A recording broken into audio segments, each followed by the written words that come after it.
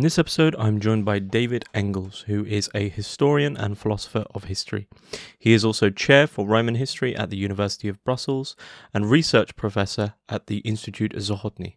In this episode, we discuss the first volume of Oswald Spengler's The Decline of the West. I'd like to say a big thank you to my paid patrons and subscribers for making all of this work possible, and if you would like to support Hermitix and gain access to some exclusive content, please find links in the description below. Enjoy. Okay, so David Engels, thanks very much for joining us on Hermitix podcast. Thank you very much for the invitation. Looking forward to our discussion. We are going to be discussing in this first part of two to sort of discuss the volumes respectively. We're going to be discussing the work of Oswald Spengler, specifically his sort of magnum opus and most well-known work, The Decline of the West, which is split into Volume 1, Form and Actuality, and then Volume 2, Perspectives of World History. And I guess for a lot of people, as this first discussion will probably be overviewing the text, you know, maybe a little bit of overview of Spengler, and also digging into the first volume. For people, I guess, who haven't actually read Decline of the West, the first volume isn't really like what you'd think it's going to be about in terms of the title and in terms of you think you'll be stepping into this grand, perhaps defensive Western historical vision, which you are to a certain degree, but then the mathematics comes in and certain peculiar traits which you don't really expect, at least from my own opinion. But before we begin, David, just tell us a little bit about yourself, what it is you do, and I guess also, you know, when you first came across the work of Spengler and why it interests you so much. Mm-hmm. Yeah, with pleasure. And first, thank you very much for the opportunity to speak about Spengler. One does not very often have the occasion to speak about this philosopher of history who is still very much unknown to many people.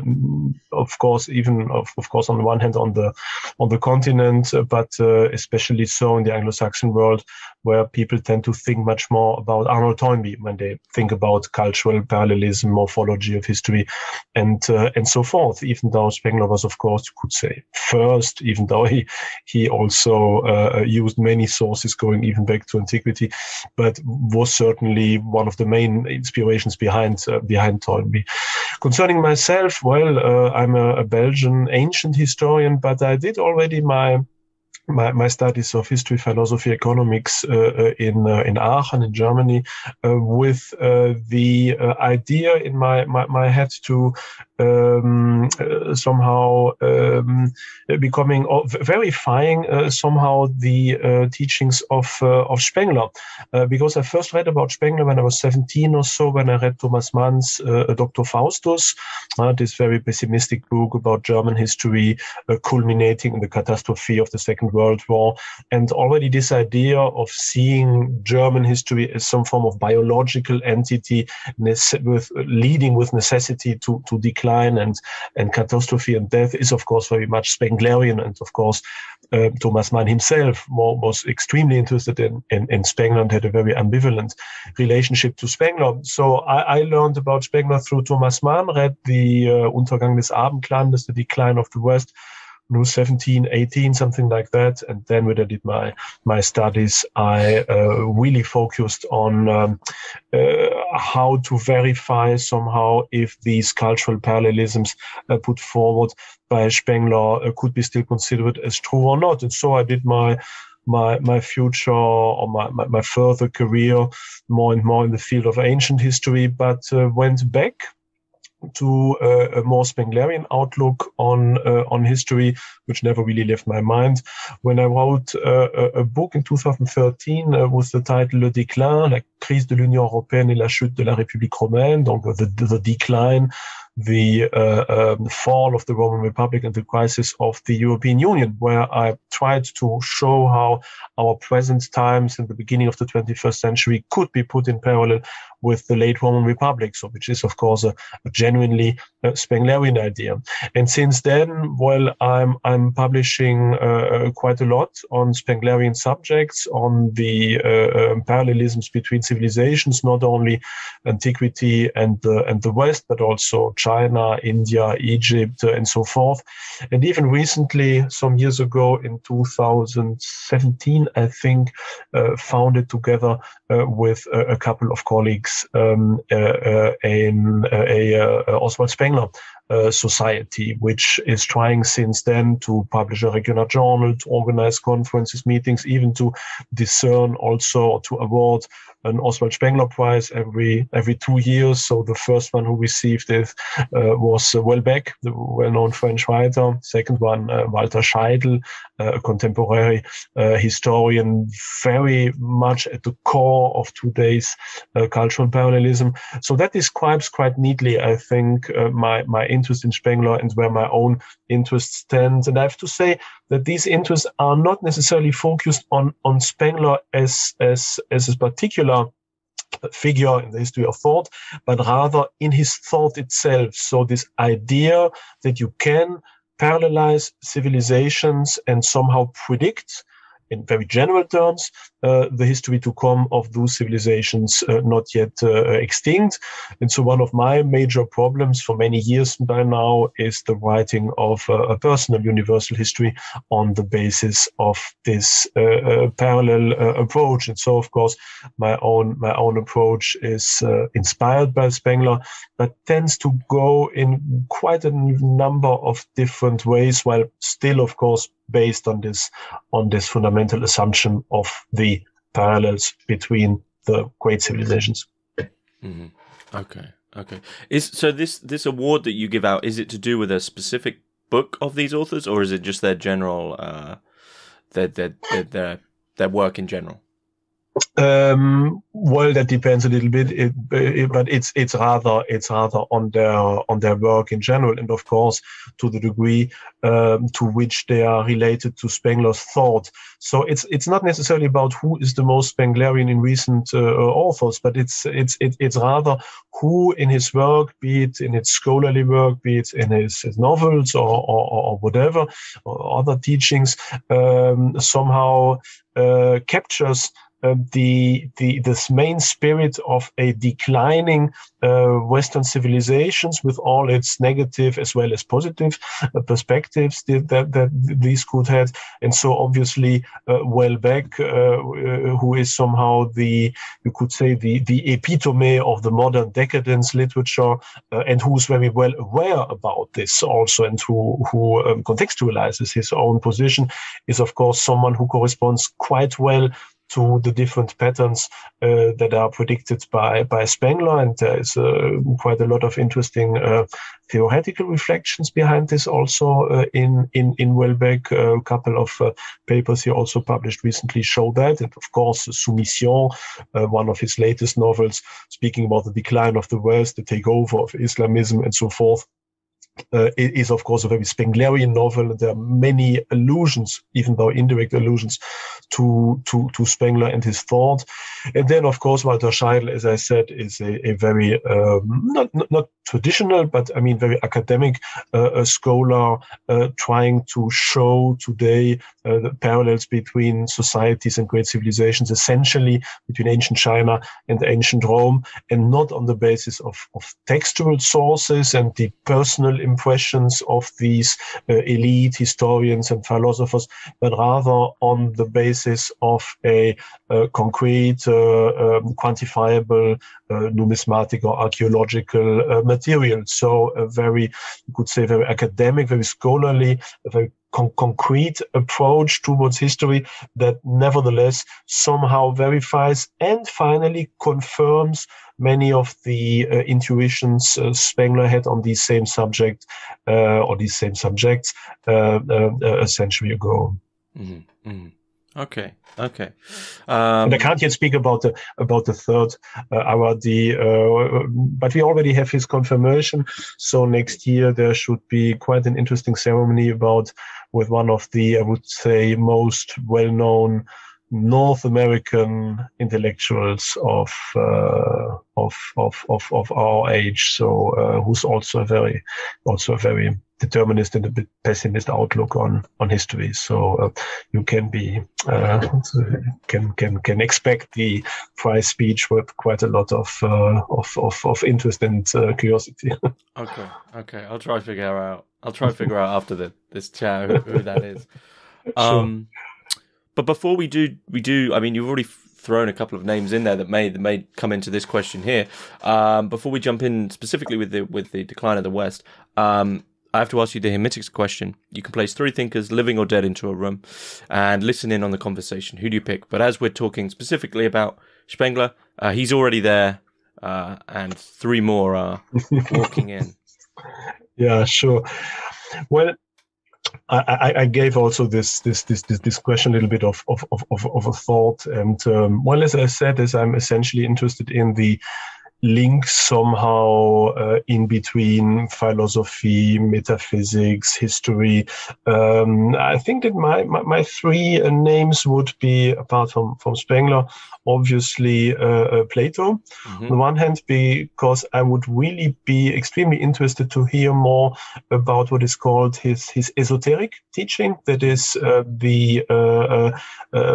his teaching on the first principles, which we can just reconstruct on the basis of some allusions in Aristotle and in other texts, and which are extremely interesting because they show that there are quite a lot of similarities between Plato's esoteric teachings about the one, the many, and what is in between with the Neoplatonic thought than with much other elements in classical antiquity. So that makes Plato appear or as being much closer to other dialectical and Ternarian thinkers, such as Plotin, Proclus, Damascus, of course, but also like Cusanus or like Hegel, than what we thought before. So that was something I would be really interested in.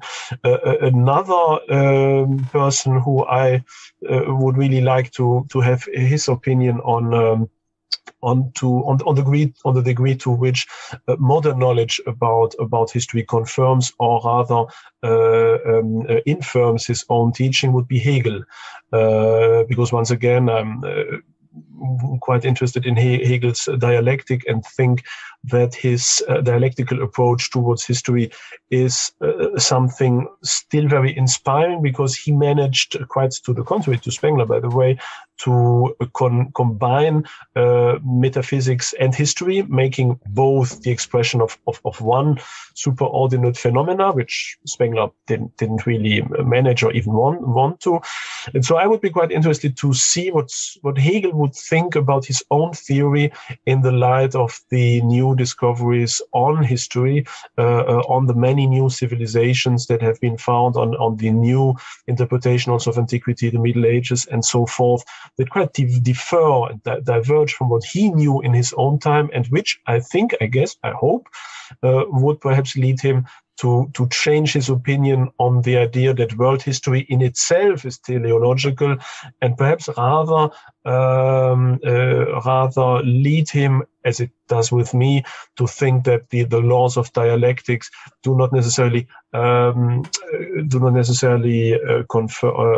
apply to world history, but at least to the histories of civilizations. Mm-hmm. And then the third thinker, of course, and you may perhaps now frown or laugh perhaps, because it's not necessarily a philosophical or historical thinker, would be Tolkien, who is one of my favorite authors since ever, you could say, and whom I see not at all as which it isn't, of course, just as fantasy writer like Howard or like many others, but rather like a very deep thinker, trying to somehow encapsulate in his novels, in his different mythological sketches, quite a lot of very deep Catholic, obviously, thinking about history, about the destiny of man, and so forth.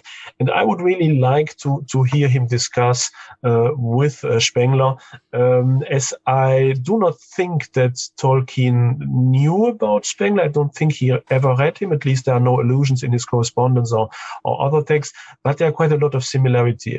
It's when it comes to his pessimistic outlook, to his vision of different civilizations and ages evolving also in a very circular fashion, but all that, of course, not on the grounds of something like Spengler's somewhat basic or down to earth vitalism, but rather on the basis of theological considerations. And that could be a very interesting discussion, because Spengler was, of course, quite far from any theological speculation, whereas Tolkien, on the other hand, had many similarities with some ideas of Spengler's morphology of cultures, and so such a crossover could be quite interesting. So that would, in sum, be a nice combination of the philosophy of history, or philosophy of metaphysics, of theology, that could certainly lead to interesting results. So the importance of that room for you is, once again, this parallels of civilization and the evolving of civilizations, and basically these four different thinkers coming together to attend to that and from different perspectives. That is a bit my own idée fixe, I'm afraid. So that is why I see most of intellectual history from that point of view, because that is something that is very, very important to me, and seems still very much underrated from a modern academic point of view, and which I would really like to promote much more, as there is such a need also in better understanding our own civilizational position, but also better understanding all these other cultures which for the first time in world history finally are so open and accessible to us. So if there's ever been, I wrote that recently, if there's ever been a moment in world history when we really could put forward a comparative history of all civilizations and of human history, that would be now. Mm-hmm. Okay. I mean, that's interesting. Perhaps these thinkers, well, I imagine these thinkers will come back in our discussion. But it's interesting what you say about, now would be a great time for this form of studying world history, in terms of sort of an evolving of civilizations and parallels of civilizations. And I guess postmodern culture doesn't really adhere to that in this sort of deconstructive, everything within its own context narrative. It doesn't allow for this expansive worldview. And, just for this first sort of question, which is, meant to be perhaps an overview of Decline of the West, and Spengler's reasons for writing it, but perhaps that also begs the question of, do you think that's the reason why Decline of the West is still seen as this sort of scary book, right? That people keep at arm's length. And I generally would understand that. I mean, of course, when we talk about volume 2, we might see the reasons why that is within our currently predominantly liberal culture. But when people sort of keep this book at arm's length, it says to me they probably haven't read it, because it's not what they expect it to be. But do you think that's some of the reasons why perhaps Decline of the West hasn't really taken root? Mm-hmm. Yeah, most certainly. There are a couple of reasons. Of course, the first reason why this book seems at some moments of history so interesting, and at others as something to be banished somewhere at the uttermost end of a university library, is of course the title of the book, The Decline of the West. That is of course something that seems like an interesting answer in a period of crisis, and something that seems unacceptable in a period where apparently things go well. So, of course, Spengler himself, and we'll certainly speak about that also later, Spengler himself did not see this term or this notion of decline as being a process that would lead to a catastrophic final event in history. So it's not about the burning down of the Western civilization. It's taken over by barbarian hordes and everything is destroyed and so on. No, the term term is much more referring to long-term process of decline that is not necessarily spectacular in itself.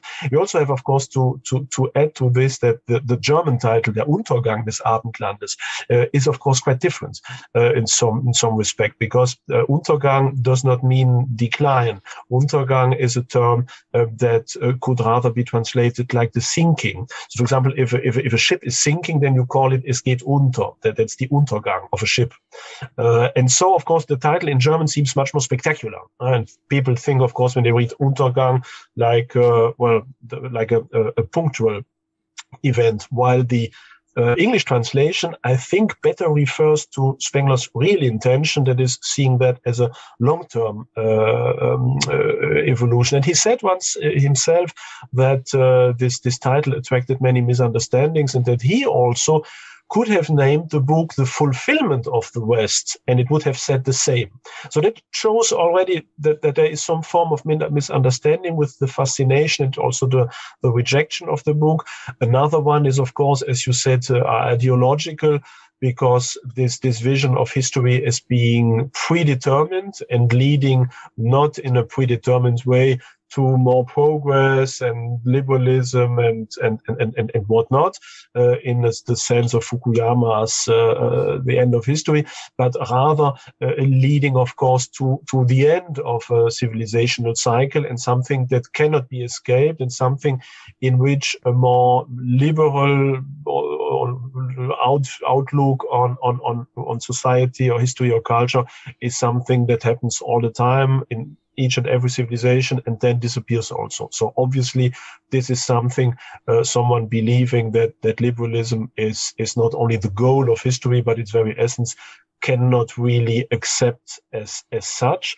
And then a third point, of course, explaining why Spengler is still shunned is also for more political reasons, as Spengler expected that European history would lead one way or the other to the dominance of one European nation over the others, then taking over the place that ancient Rome had in the Mediterranean Empire. And so he believed that at the end, Europe also would be unified by one nation and not the others. And so there were, of course, two candidates for him. On the one hand, the United Kingdom, as being, at the moment he wrote the book, of course, at the head of an enormous world empire.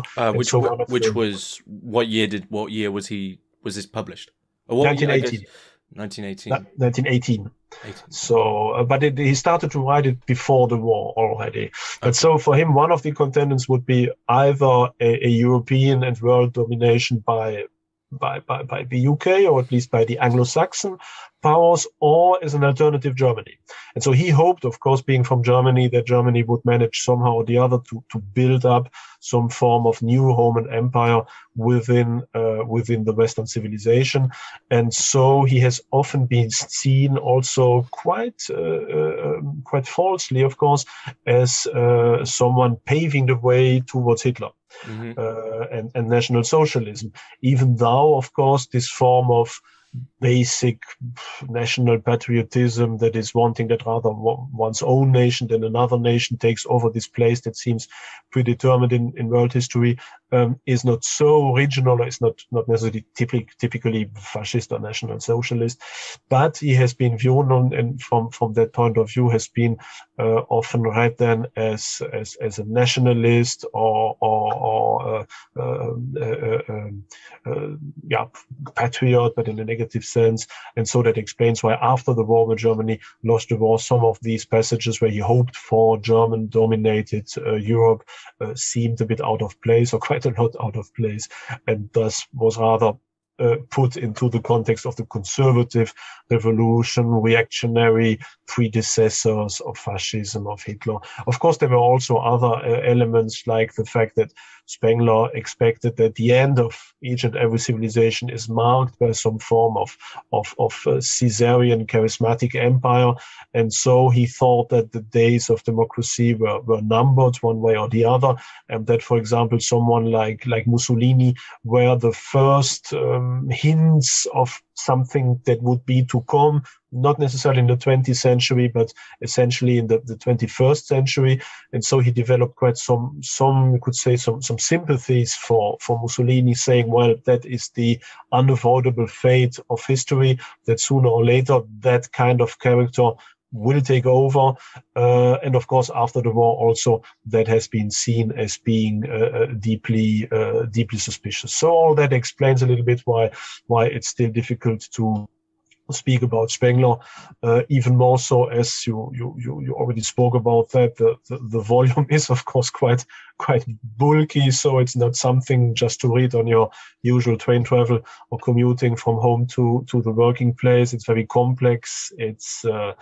It's not a very systematic book also. It goes into many different ways and is not at all, as you would expect from the title, a systematic comparison of civilization, but rather an examination under a variety of different angles. It's rather a fragment than a systematic treatment of that subject. And I think that is also something that many readers might have discovered when they started to read the book and then didn't necessarily continue because it didn't fulfill their expectations.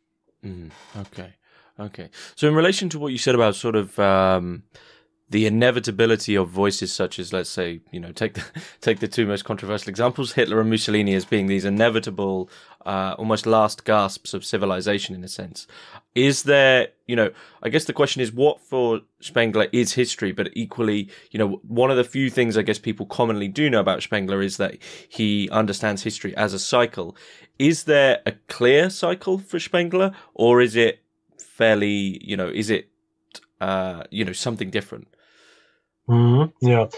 Well, let's perhaps just state the fact that as much as Spengler considered Mussolini as someone that was a first hint of some form of Caesarism to come, as much he despised Hitler. So for him, Hitler was not that kind of guy. He spoke about him and wrote about him in a very disparaging way in his letters, his correspondence. Even in 1933, published an essay that is one of the first anti-national socialist essays, because, of course, for Spengler, who put forward the absolute parallel and thus equality between all world civilizations, from such a point of view, could not, of course, at all accept the racial theory of the National Socialists, who pretended, of course, that one civilization or one race was superior to the other, whereas for Spengler, all civilizations were rigorously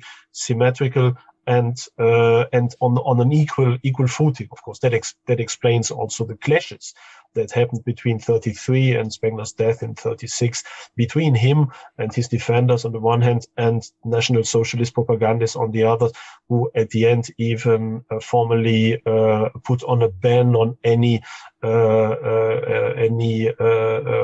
quotation of his name in the contemporary press, because he became a persona non grata, who was discovered as being ideologically too much opposed to this National Socialism. They're just a part, but it already leads, of course, to your real question, that is, to what degree is this system really determinist? And indeed it is. So for Spengler, there is no way to escape the basic law of history, which, according to Spengler, is the fact that the history of civilization, or the history of each and every civilization, behaves in an organic way. That is, corresponds to the different steps and evolutionary steps of a biological entity, be it a plant, be it a human being. That is, for him, every civilization has its birth, its growing, its apogee, its decline, its old age, and then its fossilization. So it's not an end like this, you could say, but it's rather a slowing fossilization into some form of post-historical stage. And of course, these two moments are a bit vague in Spengler's philosophy, so he does not really explain why precisely a civilization emerges, what's the initial Big Bang, you could say, that makes that now, after some form of preparation, a civilization starts to rise. And of course, to explain the relation between this post-civilizational, post-historical status and the real civilizational phase, that is, of course, also something that is still quite malleable in Spengler's thought. But the basic idea is that this evolution, which is not entirely cyclical because it doesn't go back to the beginning and then starts over all again, but it is rather like a curve where, well, at the end, there are some similarities, of course, with the beginning, but the end is really the end. So that civilization doesn't rise again. Once antiquity is dead or the Western civilization is dead, then it remains as such. And this history of a civilization for Spengler spans over 1,000 years, more or less. So it's not about numerological considerations, just vaguely a millennium, sometimes a little bit more, sometimes a little bit less, and is differentiated into a series of phases and stages corresponding to the evolution of, as I said, a plant or human being. And as this applies to all civilizations, that makes it possible, of course, to see where different moments in the history of civilizations are identical or parallel, not because they happen at the same absolute time, but at the same relative time within the development of each of these civilizations. And that makes it possible, of course, for Spengler to predict history, because, as he says, if you know exactly how civilization evolve thanks to 8 examples and thanks to the biological analogy, then it is possible, of course, to extrapolate this knowledge, to project it onto another, not yet dead civilization, and more or less predict its evolution. Of course, these predictions are not specific, precise, quantifiable predictions. So it's not a mathematical model where you could calculate things, and it's not like economic models where you can more or less add, subtract, multiply certain things, and then end up with a precise number somehow. It's rather that you can predict the vague future of a civilization exactly in the same manner as if you have observed how 8 or 9 human beings have evolved throughout their living. You can predict with some credibility or with some probability how old age and death look like, and most of all, of course, that they seem inevitable. So that is about that kind of more, you could say, more biological prediction. And these 8 or 9 civilizations, he's a little bit unsure about that, are in their very chronological order, of course: ancient Egypt, ancient Mesopotamia, ancient China, ancient India. Then you have what is called classical antiquity. You have what is called the Oriental civilization, that is more or less dominated by Christianity and Islam in the eastern half of the Mediterranean during the first millennium. Then you have Western civilization. You have what Spengler calls the Mesoamerican civilization. He was not yet really aware about the South Americans, like the Incas, but he quite well had some ideas about the Maya and the Aztecs. And then, of course, he thought that perhaps there might be a 9th civilization emerging soon in the future, somewhere in Russia. So he thought that Russia might perhaps be a new form of civilization, but he sometimes changed his mind about all that. But that was one of his expectations, whereas the West was doomed to its end quite soon, somewhere around the 21st century. Okay. I mean, that's very interesting, because you say about how, history being this sort of wave upon which, once something's dead, once antiquity is dead, once classical antiquity is dead, we can't just go back. And yet that seems to sort of have been attempted by multiple people throughout history. This attempt at revival, this attempt at sort of traditionalist revival, this idea that sort of, a very die-hard conservatism, where you actually literally go back, reactionaries, etc. Multiple attempts to do this. And Spengler actually emphasizes the idea that, to take the examples I've given are the Greeks and the Romans, that, for instance, if we were to take the two terms freedom or republic, right now, we simply would not be able to ever really understand the context that they would have been speaking about them, even with all the historical documentation we have. Is that seen by Spengler as us almost trying to quite literally resurrect something, and we're really sort of poking a dead body, and we're just never going to be able to do it? Yeah. Yeah, of course, on the one hand, one of the reasons might be, of course, that these past civilizations are dead somehow and are not accessible immediately. But the other reason is, of course, that for Spengler, these civilizations cannot really communicate with each other. As for Spengler, every civilization is based on a very specific and unique outlook on life, on itself, something Spengler calls the Seelenbild, so the soul image, which is some form of, you could say, nearly Jungian archetype, that a civilization that is at the root of every civilization, and that then shapes the way this civilization sees God, nature, politics, mathematics, culture, whatever. And these different approaches are not compatible with each other, and they are so fundamentally strange to each other that you cannot ever really understand them from the within. Of course, people then have criticized Spengler, saying, well, if everything is somehow relative and this civilization can't communicate, how does it come that you can understand them and that you write all these 1,200 pages about them? But that would be a false, I would say, a false contradiction, as he never says that we can never know anything about them, but he says we can never really feel them as fully from within as a human being from that period. And so, of course, we can try to approach ourselves. We can, of course, read their literature, see their art, try to understand their history. And so, of course, there is some form of approach, but it will never be a possibility of feeling it right from the within.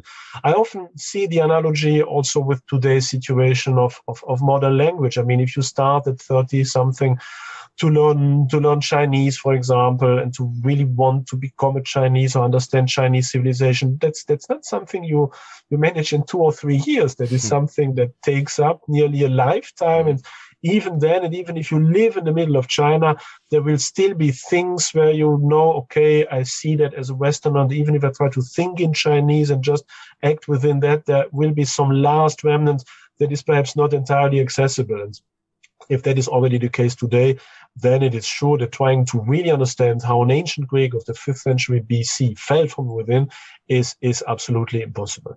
And so that doesn't mean, of course, that there is not any continuity from a material sense between these civilizations. As, for example, it is obvious that especially the Western civilization, but also the Muslim civilization, have always tried to somehow go back to antiquity, read Plato, read Aristotle, copy ancient monuments, be more or less interested in the genesis of the empire, of the Roman Empire, for example. But Spengler would say that all these endeavors are more superficial attempts, and finally resemble not a real inner understanding, but rather the way that primitive civilizations use a spolia from ancient civilization. That is, ruins that are lying around where you do not really know what was the use of that part of a building or the other, but you just take the material together and something looks quite nice, and you put some one on the other, then you have a column. Even if you use perhaps the how you call it in English, on top, the capital, the upper part of a I don't find the English word, like a Corinthian capital. I'm trying to think. You mean I guess on Orthodox churches it would be like the Golden Dome. Yeah, well, I meant the one second. It's called The capital, yeah, exactly. Okay. Like a Corinthian capital or Doric capital or Ionian capital on top of a column. And is like some examples where in the Middle Ages people found these Corinthian capitals and they just turned them upside down and they used them as base of a new column, or perhaps as a baptismal font, for example. So this kind of use of ancient history of the past as some form of spolia, where you do not really understand what these things meant, but you try somehow to understand them from your own perspective. You select them, and then you build up some elements of your own civilizations thanks to them. That is how Spengler sees the interrelations between successive and contemporary civilizations, and that is how he explains that in the end we will never be able to, from a Western perspective, to understand them, because they have their very different outlook, like, for example, that the Apollinian man sees the Greek Roman man sees the culture essentially as a combination of bodies. So he sees the outward physical bodily form in everything, whereas a Western Faustian man rather sees everything as a function, as something tending to something other. You can go into that, of course, later in more detail. Okay. So it's sort of, there is quite surprisingly, it seems, there is a cultural relativity for Spengler, but it's equally connected to, as I said in the questions on page 54, he says there's no eternal truths, but it seems there are culturally contextual truths which you have to understand in relation to how they then alter what they sort of subsume into their culture. So a culture's understanding of history equally has its own truths, which it then uses to alter how it understands history. So you can never really get to, there never is going to be a truth.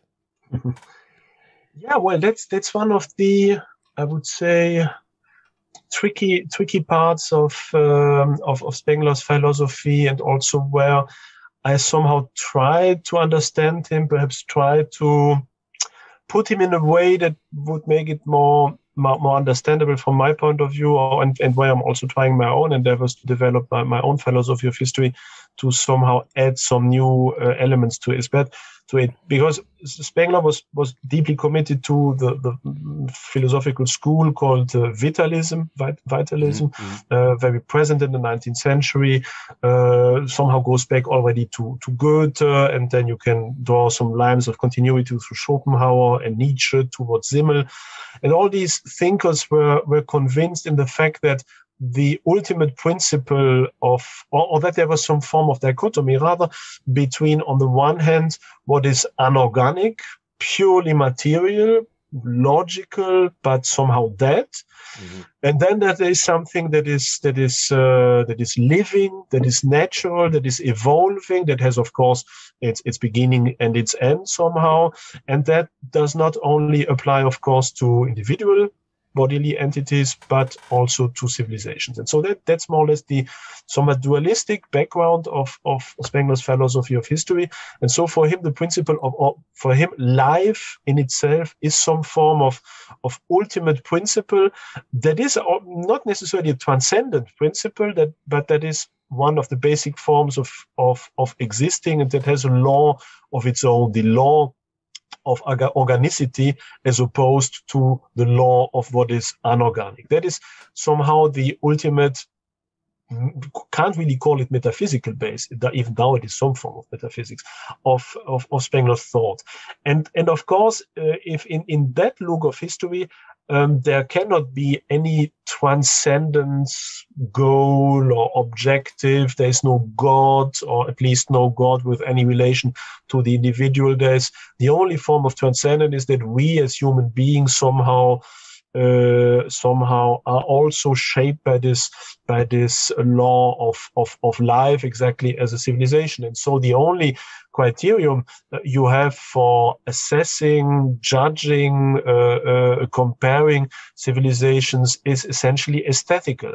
So you cannot say there is good or bad in history. You just have things that correspond to the principle of life, or which are opposed, things that are strong or that are weak somehow.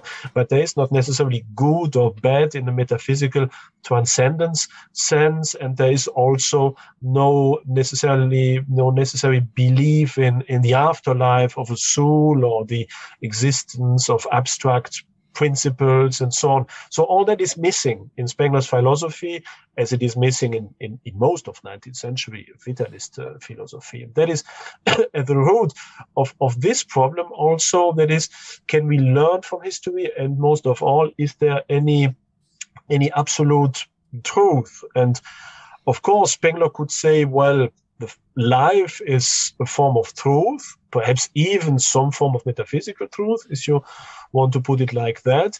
And so that civilizations evolve in a vitalist form is certainly a form of absolute truth. It is not a relativist truth, but that these civilizations develop certain forms of thought, be it rationality, be it scholasticism, be it mysticism, cynicism, or so forth.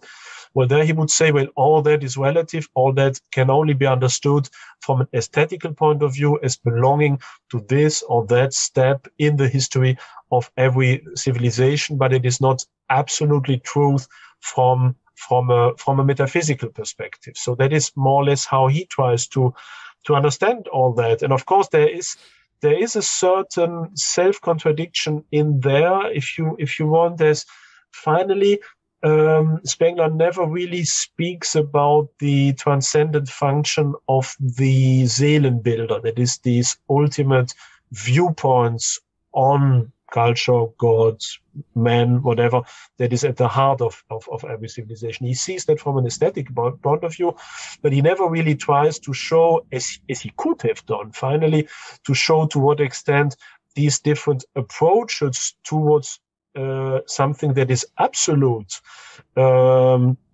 are complementary, are contradicting, somehow refer to the fact that all believe nevertheless in one absolute transcendent entity. So there are a lot of things Spengler could have done with his philosophy of history, which he didn't.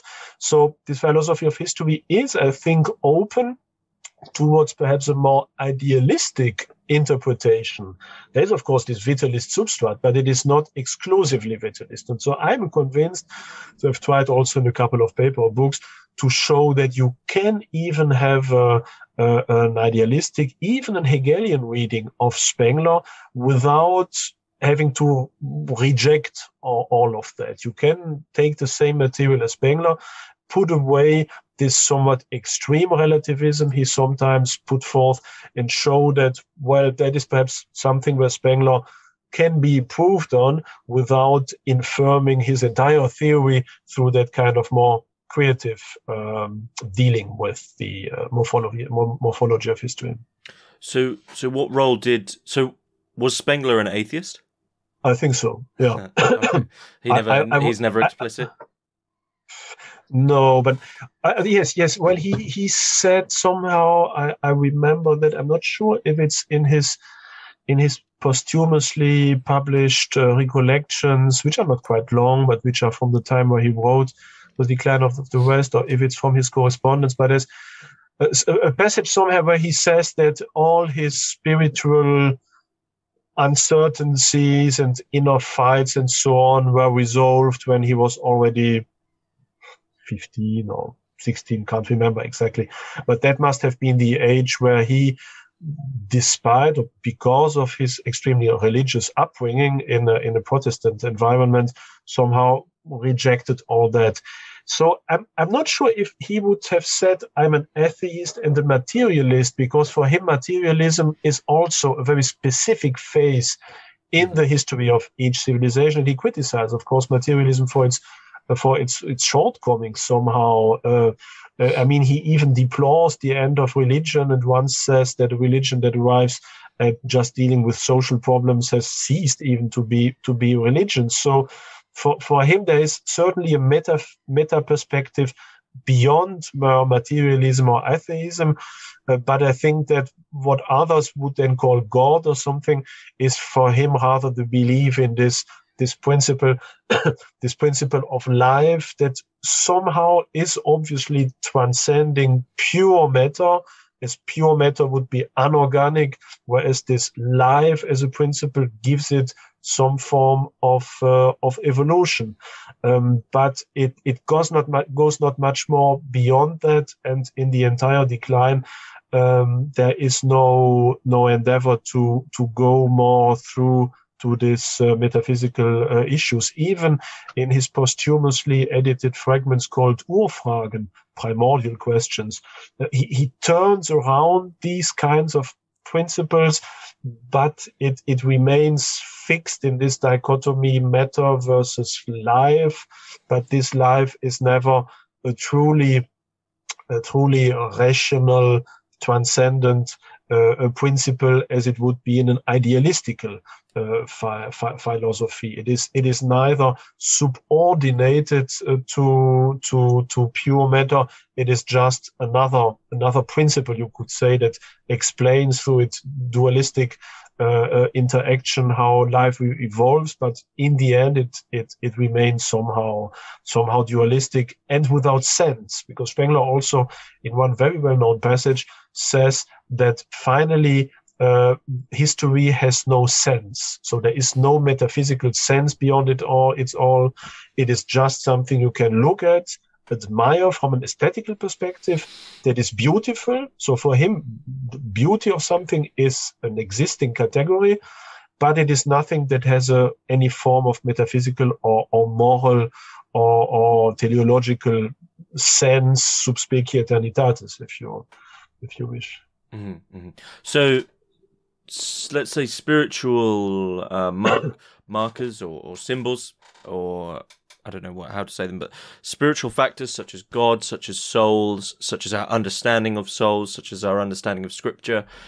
This, for Spengler, would be removed from the purely spiritual understanding and understood within that historical framework. So that is really... Is that a common criticism of Spengler, that he's sort of removing things from their own context and thereby applying them to his own sort of Spenglerian world history view? Well, I would say that in the reception of Spengler, there has been, of course, a very negative reception of him from the side of theologians, of theological authors and academics, but not necessarily because of his own atheism and endeavor to somehow relativize the entire history in order to put it into his system. The criticism, of course, of the theologians was rather about his view about Christianity not being a unique phenomenon in history, but rather being or belonging to what he called the Oriental civilization. That is, and he in one passage also clearly states it, that in fact Islam and early Christianity belong to the same civilization, and that Christianity has developed in the Western civilization, that is since the Carolingian or Ottonian reform, so around the year 800 or 1000, that this Christianity is utterly different. It takes over, obviously, books, cults, rituals, hierarchies, and so forth, but fills it with a very different spirit. And at one place he even says concretely that finally Jesus is much nearer to Islam than to today's Islam than to today's Western Christianity, because it belongs to this civilization. So that is, of course, something that was not necessarily very much appreciated by the theological colleagues of Spengler. So he was criticized for that. But apart from that, his own... Just out of interest, is he speaking there it's like civilizationally, or is he speaking, perhaps it's my own bias, is he speaking of Protestantism? About? Protestantism. No, it's really civilizational. So he says Jesus evolves within the same worldview as Islam later. He belongs to the same world. Jesus is nearer somehow to the imagination of the 1001 Nights than to Western, be it Catholicism, be it Protestantism. So he doesn't make a big difference also between Catholicism and Protestantism. For him, just Protestantism is a further phase, you could say, of Catholicism that translates Catholicism into a more rationalist, abstract background. So it's in some way also a form of decline, if you wish, of Christianity. If you see its Catholic beginning at its real beginning or highlight. But that is, of course, the teleological Protestant perspective that is speaking there, as Protestantism somehow putting Catholicism or Christianity on a new level in comparison to Catholicism. So that is certainly his individual bias. But in order to come back to the question about the criticism, so he has not necessarily been criticized because of his more atheist or vitalist outlook on history. That was quite common in the 1920s. I mean, everyone was Nietzschean in some way or the other.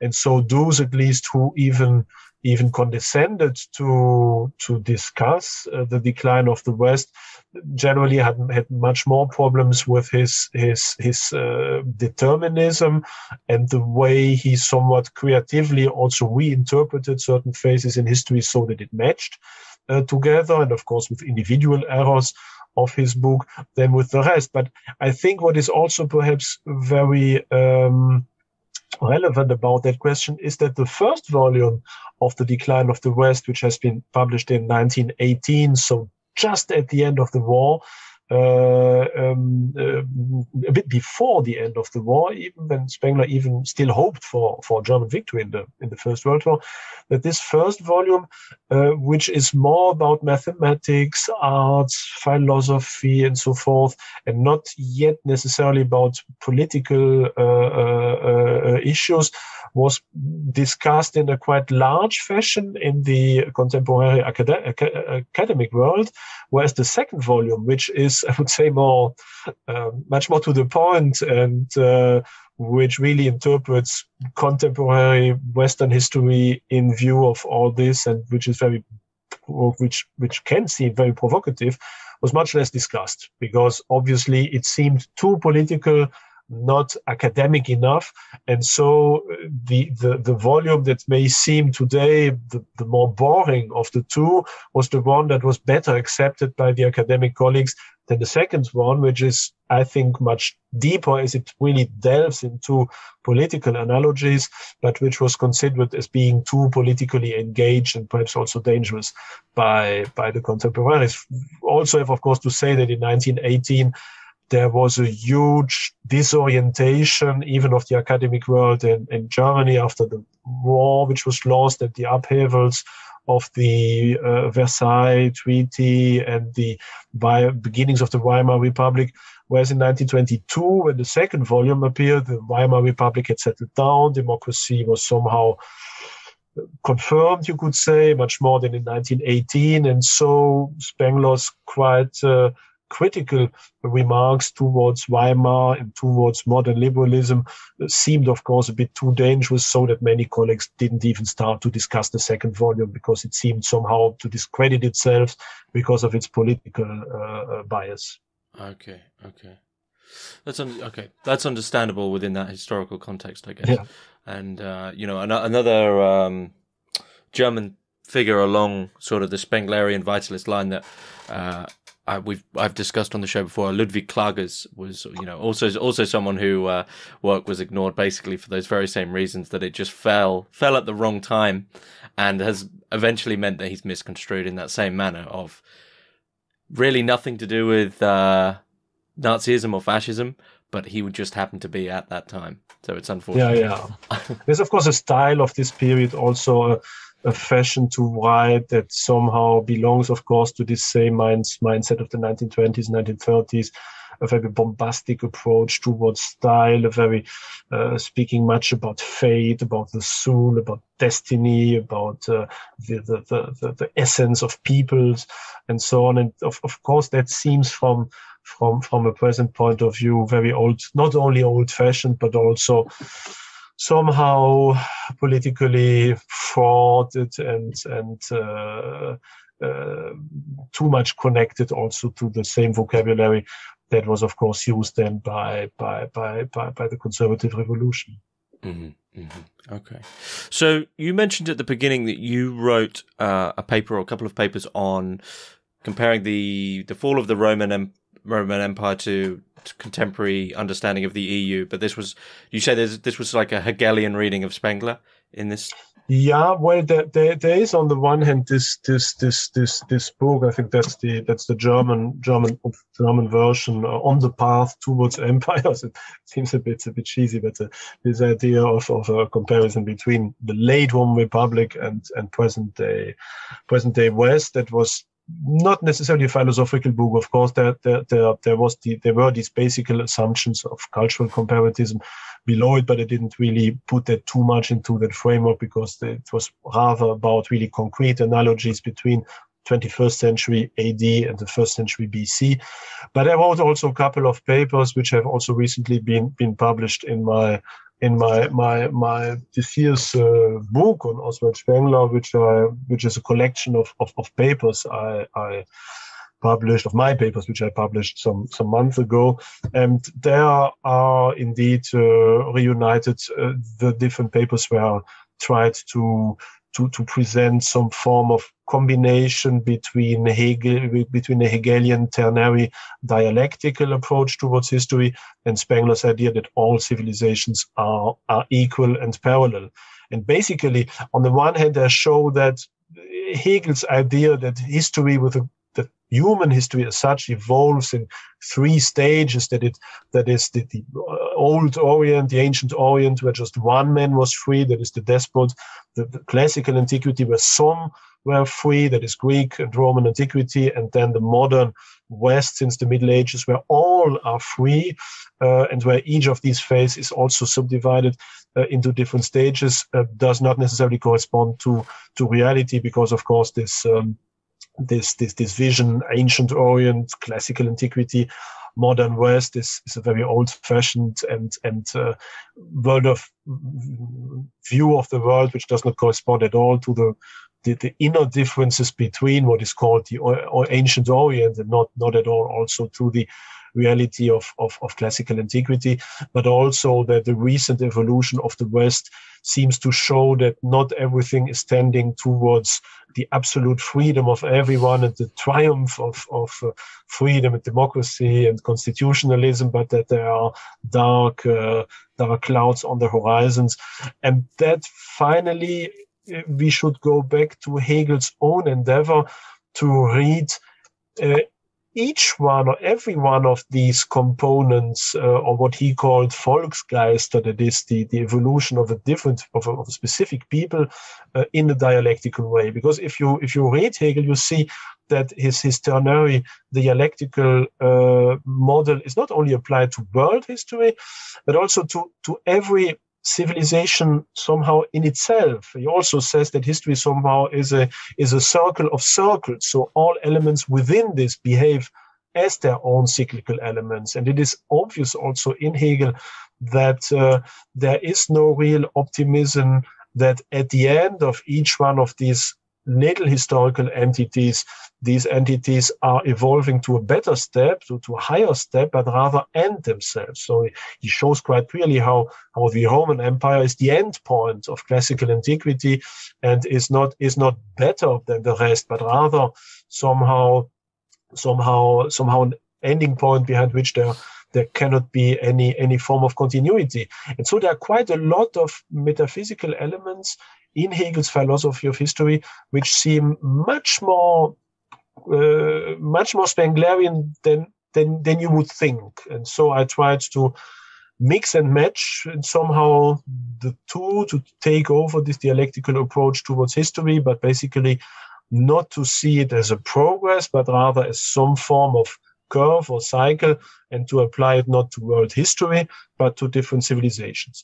And then this matches very well to Spengler's categories and makes it possible to use basically the basic assumptions of German idealism in order to make the evolution of every civilization not just an aesthetical phenomenon, but something that is necessary, that is logically necessary, and that is somehow replaying a ternary dialectical structure that is typical for not just for history, but for logical thought, for all forms of real phenomena. So this in short the core of this attempt, which is then proposed or shown to apply to the Iranian civilization, the Western civilization, the ancient civilization. And it functions quite well, I dare say, at least my point of view. Okay. So as perhaps as a good final question, because I think people will probably be dying to know, going off your own book there and your own work and this Spenglerian analysis, where do you see contemporary Western civilization? Can we use Spengler to say, here's roughly where we are? What does our cycle look like, and whereabouts in it are we? Mm-hmm. Yeah, well, from a purely political point of view, for Spengler, or from a biological point of view, we are somewhere at the beginning of the winter of the old age of Western civilization, which is marked on the one hand because for Spengler, of course, these entities are called Kulturen, cultures, whose last stage only is called civilization. So he makes a difference which we do not necessarily generally make when we speak like today, but for him, civilization is a very specific term that just applies to the end of the history of a culture, of a culture. And so for him, civilization starts more or less with the French Revolution and with Napoleon, exactly like in antiquity it starts with Alexander the Great, for example. And so it's the history of modernity that corresponds more or less to the history of Hellenism in classical antiquity. And now we are more or less at the end of that. That is, we are more or less where the late Roman Republic is situated within the ancient civilization.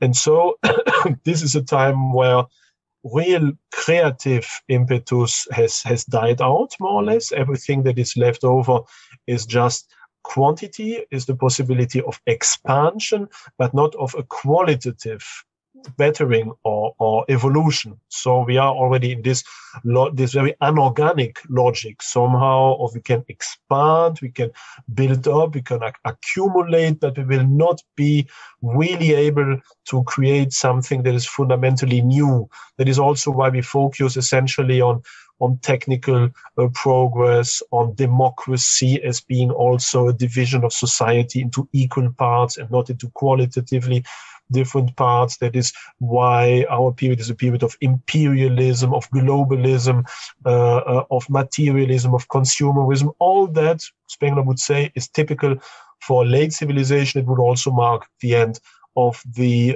Greco-Roman civilization. And that leads to the fact that from a political point of view, we are now during the last stages of the triumph of what is for Spengler the ultra-liberal plutocratic system where democracy has more or less been parasited by a purely capitalist, ultra-capitalist outlook on economy. So democracy, what remains of democracy, is just some form of smokescreen that is hiding the fact that it is the big corporations who decide about everything, whereas the people is more or less manipulated through money by the media, mass media, and so forth. That's what he already in 1918, 1920, 22 predicted for the 21st century.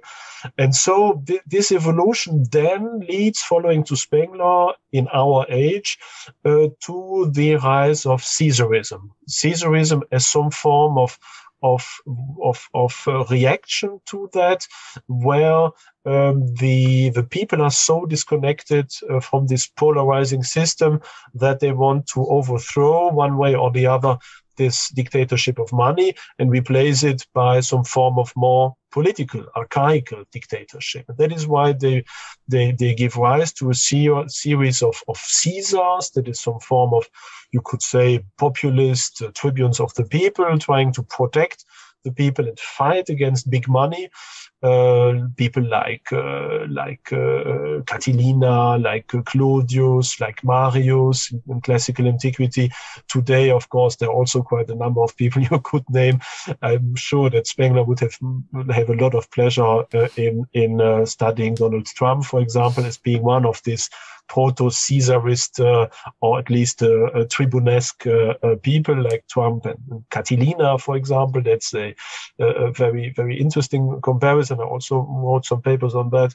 And so these Caesarist personalities will then more and more also accumulate power in the form not of money, but of popular support and of support by army, police force, or paramilitary institutions, and then one way or the other overthrow these ultra-capitalist system, while establishing more and more some form of symbiosis with it in order to get things run. And so that leads then, after the Caesarist phase, to what could be called the Augustan phase, that is to some form of definitive final empire that is strictly hierarchical, where you of course have the empire, but you also have big money and big elite players somehow as some form of new aristocracy, but whose well-being depends of course on the ascendant of the ruler, who is based essentially on the army and on the people. And this then creates some final form of government that does not really evolve much further from there, that just perhaps becomes a bit more simple and primitive, and where all the ancient forms of refinement disappear in order to make place to a very crude form of military monarchy, which becomes then more and more barbarian, you could say, and less and even less creative than everything that was before, until it is, one way or the other, blown away by its internal dissensions, by outward influences, by natural catastrophes.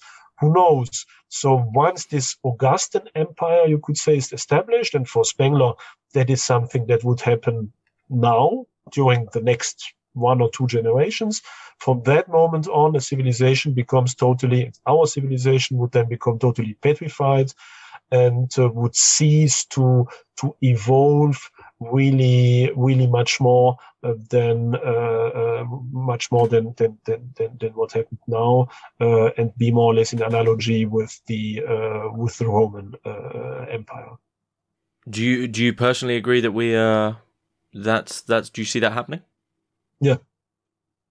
Which markers do you see as this Augustan type form of governance? Who do you see as being, if you're happy to speak about it, who do you see as being the figureheads of that? Yeah, well, that is something, of course, that will just happen in a generation or so. So for the moment, the big question first is when and how will liberal democracy, or what is considered still as liberal democracy, be more and more put aside by more Caesarist movements. And that seems, of course, very present a bit everywhere, where liberal democracy is questioned by what is called today very often populism, or by authoritarian movements, but also from the within, by strong monopolies, where you already see now that some corporations or some individuals accumulate much more power in their hands than, for example, certain presidents or prime ministers.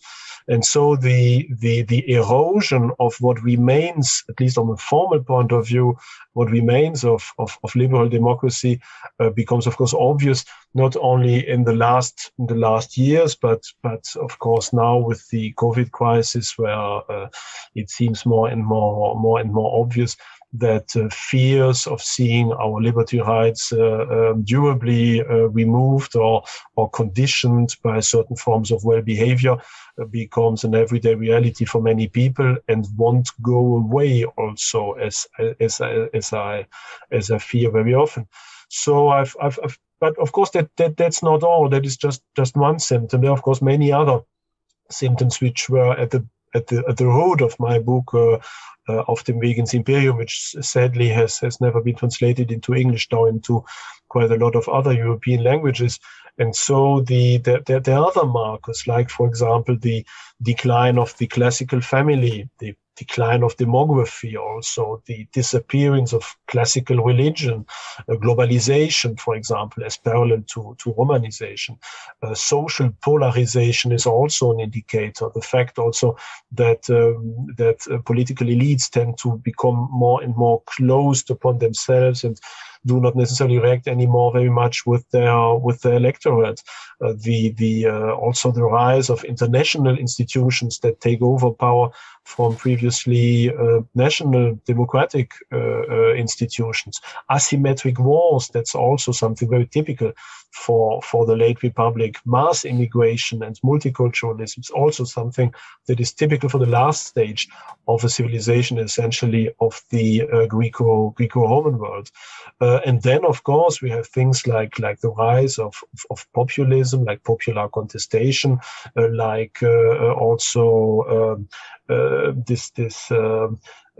could you say, not Caesarist, but a demagogic approach of populist movements towards power, because they do not necessarily have a response. They just contest something and thrive on this form of contest without any positive program, because there is no real solution to that issue. And so there are quite a lot of these different elements which, taken together, point very strongly to an analogy between this late Roman Republic and the present. And so for me, as for Spengler, obviously, to whom I'm much indebted in this, the outcome seems inevitable. That is some form of large scale and endemic political unrest, like we see already in France through the Yellow Vests, or in the US with the Black Lives Matters, as being some first form of manifestation of this endemic form of insecurity and unrest, and thus an impending economic decline also that will necessarily follow, and that will lead sooner or later to the emergence of these Caesarist individuals. For the moment, people like, for example, Joe Biden or like Macron correspond very clearly to someone like Pompeius in the late Roman Republic, who tried for the last time somehow to fit together this ancient senatorial system and somehow defend it against any form of populist or Caesarist menace. But on the long term, this attempt can only function through cruder and more brutal ways, until in the end there is some form of real political dissociation and open forms of contestation that then in the end, in 10, 20 years or so, could give rise then not only to modern forms of Caesarism, but also of pseudo-Augustan regime. And if we want to look how such a Western principate could look like, it suffices to look at modern Russia, where you already see, of course, in Putin, someone who, like Augustus on the outwards, protect a certain facade of republicanism, of constitutionalism, of elections, which still happen, some form of pseudo-democratic structures. But in the end, of course, all this is based on one strongman who controls essentially the army and who is popular with the people, in order to keep at bay somehow these oligarchs on which this system is nevertheless based. So there are quite a lot already of elements of an Augustan principate in modern day Russia. That is also something like this that I would expect to happen during the next generation in the Western world. Wow. That's, well, I guess it's dependent on how you look at it and where you are and who you're with. It's whether or not that's pessimistic, but I guess for most people it's going to be a bit of a shock. Yeah. Is there anything you'd like to add about this first volume that you feel we haven't covered? Well, perhaps the thing that I find to be the most interesting in Spengler, of course, there are this outlook on our future, which may seem quite bleak or pessimist, as you stated, and indeed does not necessarily give us any hope in a new Renaissance, a new Baroque, a new cultural apogee, and so forth. So that is, of course, something for which Spengler has very often been limited to this perspective, which is, of course, obviously already present in the title of his book. But my interest in Spengler goes not necessarily to what he announces or predicts as being our future, but I find him to be the most interesting in showing how all these great civilizations behave and how they evolve in a very similar way.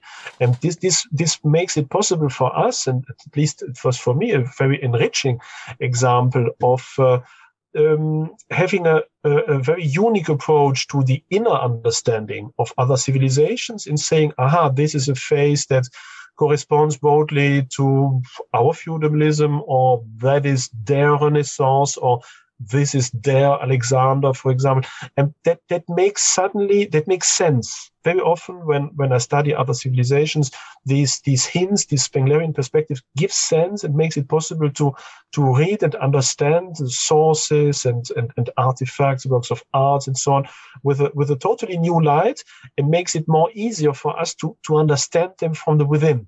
And somehow also to fill in many gaps in our documentation, because if you look at, for example, the ancient South Asian world, or ancient Egypt, or the Mesoamerican world, we have enormous lacunae in our knowledge about them, and that is very sad to see. Okay, we have 100, 200 years and no idea what happened at just one moment, and then another, what was in between. And this morphological reading of history makes it possible to supply quite a lot of elements we do not precisely know about, but which we can suppose to be quite probable to have happened. And that makes it also possible to see some single events, sources, notes in a very specific light. And for me, that has been very, very interesting as a person, as someone who is deeply curious, not necessarily about our future, but also about our common past, to understand them from the within. I think that Spengler's theory makes it much easier than all other previous attempts to feel what must have happened, how these civilizations evolve, and through this better understanding also to see what makes them unique, what is their specific approach towards the absolute, towards the transcendence. And even though we will never fully understand them from the within, as Spengler rightly says, at least it opens a way to see, okay, they saw the world like that, they did that, and if you put all that together, these different conflicting, sometimes perhaps even contradicting worldviews, you get a fairly good example or overview over what humanity as such has evolved over these different outlooks, how God was viewed, how the world is viewed. And if you believe, as I do, that there is indeed something that is an absolute truth, that is also truth, that is beauty, that is the good, then you come to the approach that all these civilizations, they have their own look on this absolute truth. There's all different positions, which is why they never see this absolute as identical. They are all somehow arranged around, if you wish, and see other facets of the same transcendence. But they are there, and only if you think them all together, you can somehow have some form of more, I would say, more complete approach towards this truth, this good, this beauty, than when you remain within your own typically Western worldview. And for me, Spengler paved the way towards this form of understanding, which is something for which I am deeply grateful to the lecture of the decline of the West, because I, as I said, read it essentially with you to the past, to the richness of bygone civilizations, and not necessarily just as one more thinker announcing the end of the world somehow. Mm-hmm. Mm-hmm. Do you mind if I ask what is your absolute truth? the thing that they all sort of are coalescing around and having a perspective on? That's a large question. I just can say that I think that absolute truth exists, that it has been called God very often, that it is not identical with the world, but somehow transcendent. That is, the world is guaranteed through it. It is shaped through it. It is created through it, but it is not just in a pantheistic way identical with the world. It is above it, but of course at the same time it is reflected within us, within everything that is one, that is beautiful, that is good, that is true somehow. It holds the world together. It is the one element that is one way or the other subconsciously present in all attempts, or real attempts at least, towards religion and philosophy.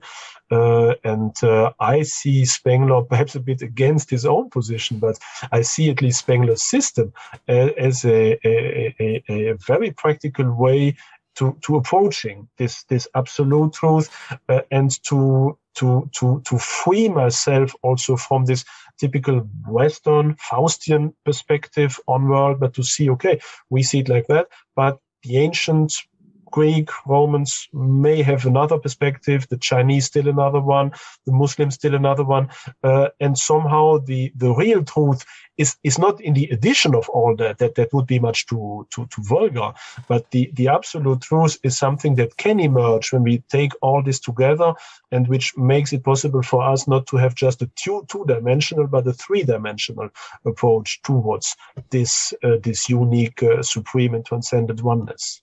That's very very articulate way of putting it.